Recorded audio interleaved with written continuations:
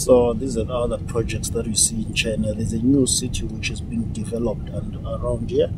As you can tell, that's a highway which was still under construction, and it wasn't finished. You see these things like mainly with railway station, with railway lines. You come across most of them, especially between Tianjin and Beijing and Hebei. There's a new city which is being constructed there. It's a new city in China, and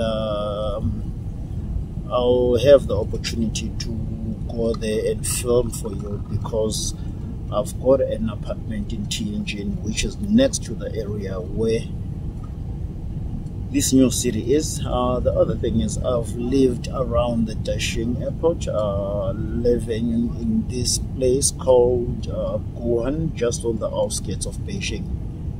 So that's the other part, which was very, very good. So now we're going for a touchdown.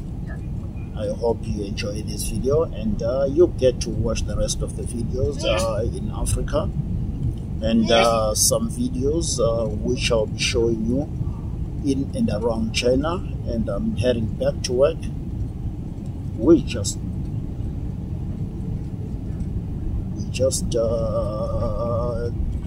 touched down now. Yes, we're now on the runway. So basically there is more content that you'll get to see around this time, and I can say in between 6 to 8 months time I'll be heading back to a few African countries. We can say